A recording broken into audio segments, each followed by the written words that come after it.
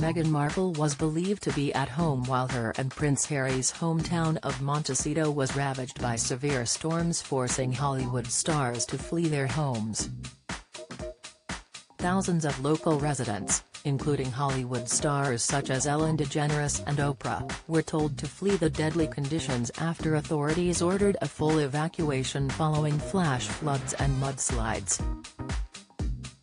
Prince Harry was reportedly filming a late-night talk show interview in New York at the time of the evacuation. Montecito locals were told to completely evacuate on Monday night as the freak weather continued to wreak havoc on residents, two of whom are the Duke and Duchess of Sussex. Meghan and Harry's $25 million home sits in the southeastern part of Santa Barbara County, where heavy precipitation has continued throughout the night. On Monday evening, Prince Harry filmed a late-night talk show interview in New York as part of his media campaign to promote his new book, Spare. Meanwhile, it is thought that Meghan decided to remain at their California home with children Archie, 3, and Lilibet, 1, when the warning was issued.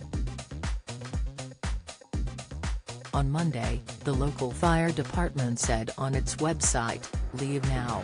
This is a rapidly evolving situation. Please pay close attention to emergency alerts." Over the last 30 days, Montecito has received 12 to 20+ inches of rain across the community, exceeding our yearly average of 17 inches. Heavy rain has continued to fall over California as the ongoing bout of strong storms rips through the state, causing flash flooding, toppled trees, and at least 14 fatalities. Among the casualties is a 5-year-old boy who remains missing after being swept away by the floodwater. Fellow Montecito resident, Ellen DeGeneres, shared a worrying video of herself seeking shelter amid the severe weather. In the video, posted online, she said, "Montecito is under complete evacuation, the entire town. This is crazy.